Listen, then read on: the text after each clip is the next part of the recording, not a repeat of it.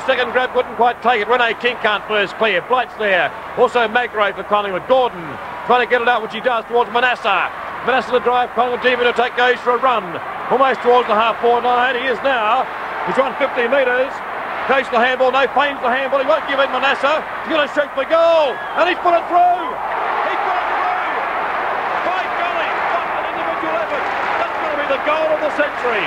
A magnificent goal, Philip Manassa. He picked up the ball in the half-back line. And he's put it through. And the Magpies are still in with a chance. What a magnificent run that was by, there it goes again. Look at him go, this fella.